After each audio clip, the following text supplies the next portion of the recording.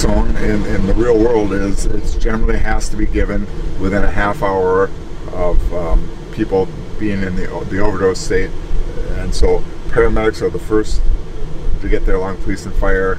It's a controlled substance, so police and fire can't give the medication, so it's got to be paramedics that give the medication or a doctor. And we're really in a good situation. We have a great response, and we get there quick, and we can give people Suboxone in that half-hour window, which is really critical.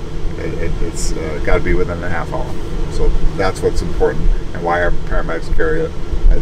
In this last case we just had, we were so close to the hospital, and the patient wasn't quite awake enough to discuss the potential use of Suboxone, so the hospital will most likely give it to them. But in other cases, it works out great for us to be out there doing it. And then we've only had it a few days, and we've already given it 3 times, so it works out pretty good.